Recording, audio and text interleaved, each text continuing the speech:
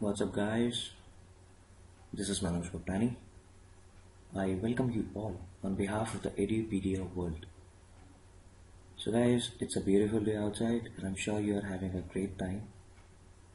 This is the fourth video presentation in which I'll be discussing with you more relevant topics relating to the chapter Capital Markets. By now, we already covered our three presentations solely dedicated to the topics revolving around capital markets. So fasten up your seat belts, and definitely we are about to take off with this presentation. But I'm sure that you guys are revising your concepts time and again. Perfect for that matter. That's great, guys.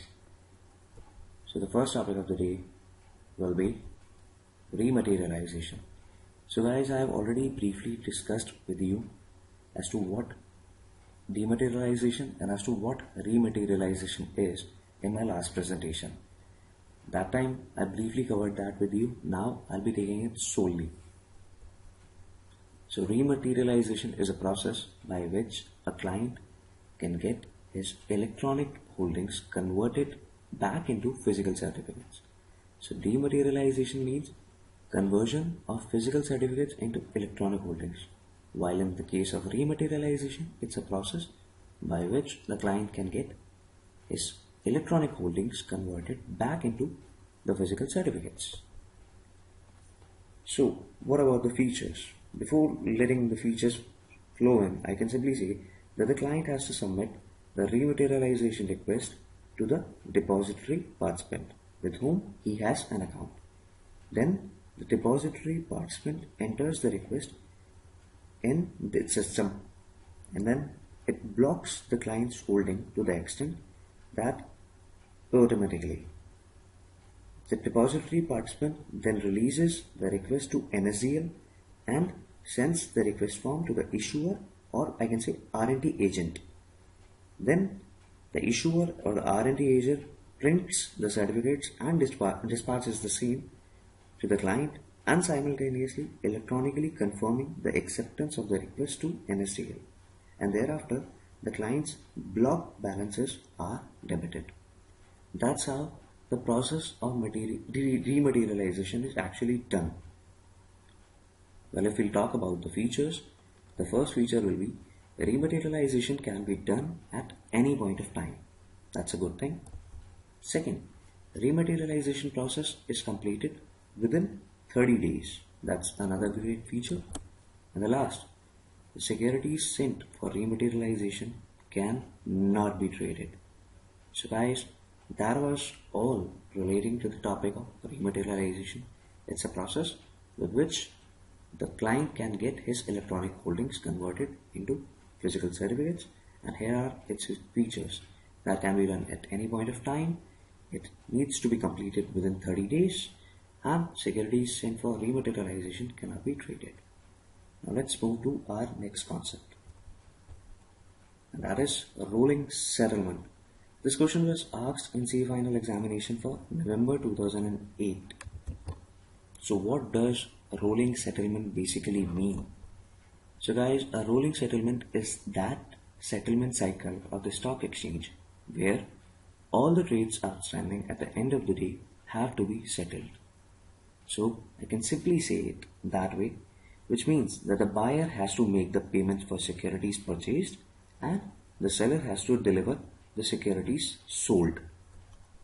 It simply means that the time period within which the buyer has to make some payments for the securities purchased and the seller has to deliver the securities held by him. In India, initially it was T+5 settlement cycle was introduced, replacing the weekly settlement cycle. Initially, when you started out trading, so the kind of settlement is done usually on a weekly basis. So whatever you are purchasing or selling out today, you'll be getting the proceeds or securities, whichever the case may be, after a period of a week. But however, having said that, that was replaced by T+5 day cycle, 5 working day cycle. But now, since more transparency and more fastness has been introduced in the system, the same is presently we have T+2 settlement cycle. So whatever you are trading of today in the kind of securities which you are dealing, So you'll be getting the proceeds or you'll be getting the securities, as the case may be, within the next 2 working days in that case. So in India, that has been like recently transformed. So in that sense, we can simply say that T+2 settlement cycle introduced by the CB has actually enhanced the process of settlement process, and that's a very quick one. So if you'll have to like take an example of this case, let's suppose it's November 1, that is Monday, November 2, that is Tuesday, November 3, that is Wednesday, 4 Thursday, 5 Friday, 6 Saturday, 7 Sunday, and then 8 Monday. So whatever the stocks you'll be purchasing or selling out on November 1, the same should be settled on November 3. The stocks which are purchased on November 4 should be settled on November 8th. That's because, note, Saturday and Sunday being holidays are again excluded for T+2 count. T+2 means T+2, that is only the 2 next working days. It has to be working days, that shouldn't be the holidays. So that's how rolling settlement works. So if I'll have to talk to you regarding what's the advantage of rolling settlements, we can simply say it's the payout that is the biggest advantage in rolling settlement. Settlement of money for a sale of stocks made by investors are quicker than in case of weekly settlements. Thus, the investors get the benefit of increased liquidity. For example, in T+2 rolling settlement, investors would receive the payments on the second day after the sale. Early in India, the weekly settlement used to prevail. Sale proceeds of transactions done on the first trading day were available only on 12th day and on the 8th day if the trade takes place on the last day as well. So that's the basic benefit in terms of payout.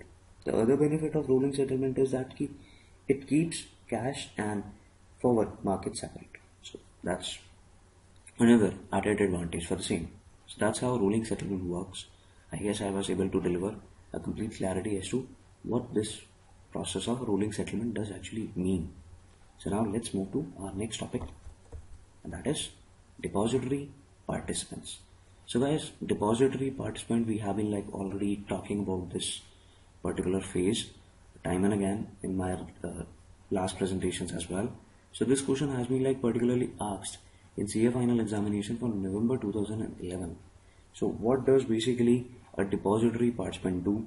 What's his kind of accountabilities and responsibilities? So we'll be discussing about the same in this presentation. Shares were traditionally held in a paper form, that has already been discussed with you initially. Nowadays it's been like dematerialized form and electronic form, but earlier it used to be in a paper forms. So dematerialization has completely changed that scenario, converting the securities from paper form into electronic form and crediting those securities into investors' account with depository participants. So here comes the picture, like here comes depository participant into the picture. Like any kind of bank account, securities can be kept with depository participant in a demat account. A depository is an organization which holds the securities of investors in electronic form through a registered depository participant. And not just this, guys, a depository participant also provides you the services relating to the transactions of securities as well. So I can say that a depository is pretty much similar to a bank, right?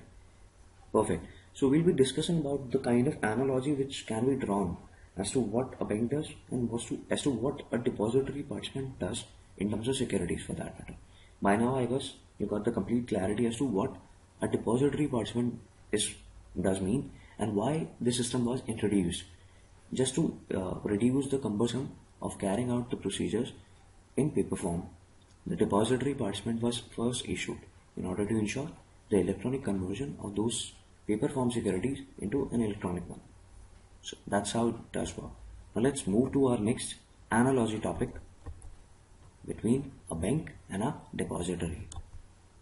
So guys, in case of a bank, you hold your funds in an account. That's right. In case of a depository, you hold your securities in an account. For a bank, you transfer funds between accounts on instructions of account holder. That's right. But in case of depository, you transfer securities between accounts on instruction of account holder. So the only difference is between the funds and the securities. In case of bank, a bank facilitates transfers without having to handle money. In case of depository, it facilitates transfer of ownership without having to handle securities. So in that sense, what's the main job for a bank? A bank facilitates safekeeping of money, whereas in case of depository, its main objective is to facilitate the safekeeping of shares. So that's how an analogy between a bank and a depository works. That's the kind of relationship both of them actually enjoys that way.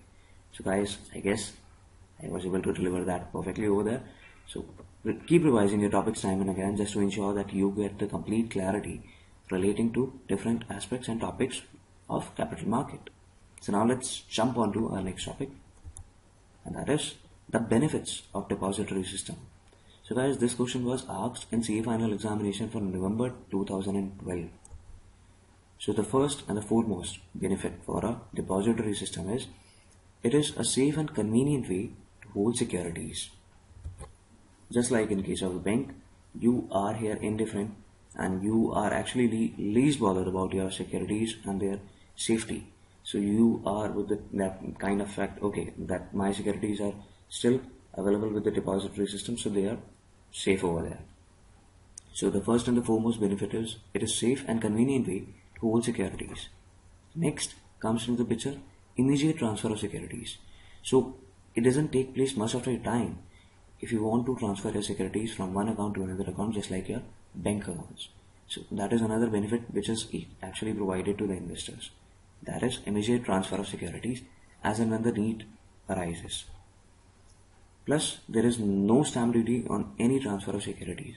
That's a way greater benefit in terms of properties.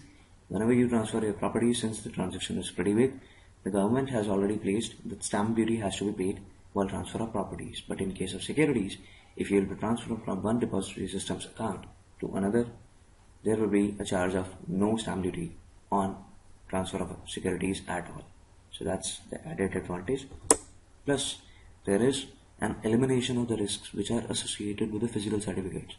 There might be a chances that your physical certificates can be scrapped maybe after a certain period of time, and also there can be a chances of embezzlement as well.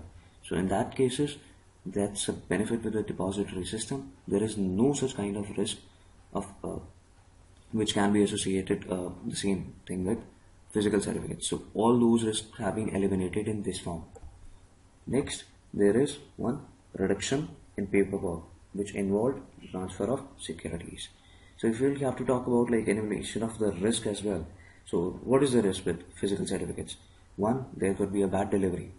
Second, there could be like fake securities as well. Plus there can be delays, thefts, embezzlement. So all these will be eliminated over here. In case of reduction of paperwork, so definitely paperwork used to be a very much cumbersome process earlier. There used to be piles of paper over there. So this has drastically reduced in depository system. Reduction in paperwork involved in transfer of securities is actually a benefit which is provided while going for an option of depository system. Plus, there is a reduction in the transaction cost as well. So earlier you used to prepare the physical certificates time and again. That ensured that you used to pay huge hefty amount of payments in order to make and prepare those certificates. So now that has drastically reduced. You just need to transfer your securities from one account to another account, and that has ensured that there will be a reduction in the transaction cost overall. Plus, there is no such problem of odd lot. Okay, you can share, like you can even transfer even just one share. Even one share can be sold in such case. So there is not such kind of problem in terms of like futures or options that okay, you'll have to purchase that many securities or you have to transfer only that much securities at one go or not. So there is no such problem of odd lot over here. So even one share can be sold. The last comes into the picture, that is nomination facility. So you can also nominate while taking care of your account for in favor of any other person whom will be taken care of, like after a person goes from this world. So a nomination facility is also provided in such a case, wherein the benefit can be reaped by the ancestors or descendants for that matter. So that's the overall benefits of depository systems. This question was asked in CA final examination November 2012. First, it's a safe and a convenient way to hold securities. Immediate transfer of securities can be done. No stamp duty is required. Risks are almost eliminated. Reduction in paperwork is involved. Reduction in transaction cost is involved. There is no such problem of odd lot, and nomination facility is actually provided.